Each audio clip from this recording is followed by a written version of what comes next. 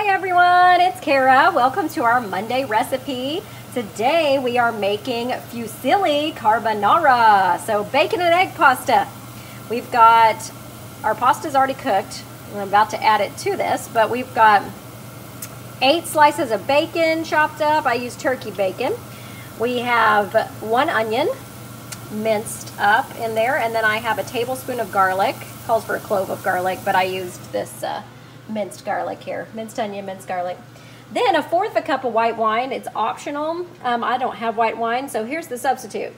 I used apple cider vinegar, put it in the bottom of the 1/4 cup measure, and then I filled the rest of it with chicken bone broth.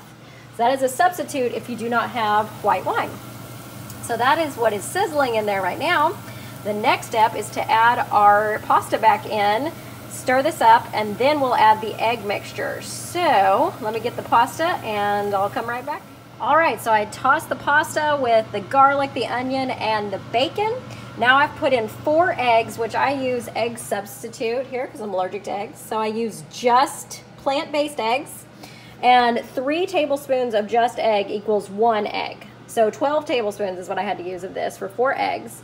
Then this is from a reviewer, but she adds 1/4 to 1/2 of a teaspoon of ground nutmeg. So I added 1/4 of a teaspoon of that. She also adds 3/4 of a cup of 1/2 and 1/2 or cream. So I'm using this plant-based Ripple 1/2 and 1/2 dairy-free alternative. So 3/4 of a cup of that. And then 1/2 cup, but I actually did 1 cup because another reviewer said to do more cheese. So 1 cup of grated Parmesan. I use the VioLife vegan Parmesan.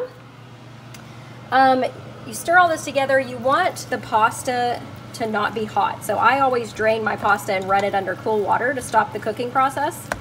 So I did that here, and I've got it on a very low temperature because you don't want the eggs to cook, because then it sets up and it gets like really thick. So you don't want that to happen. So I put it on cooler pasta, and I've already got the Parmesan in there. I've already got the nutmeg in there. I already got the cream in there, so it's looking pretty good. You can add parsley now if you want to. I'm not a huge fan, so I'm not going to. And then they said salt and pepper if you like. I might add a little bit of pepper, but the bacon is pretty salty, so I'm going to taste it first to see if I need any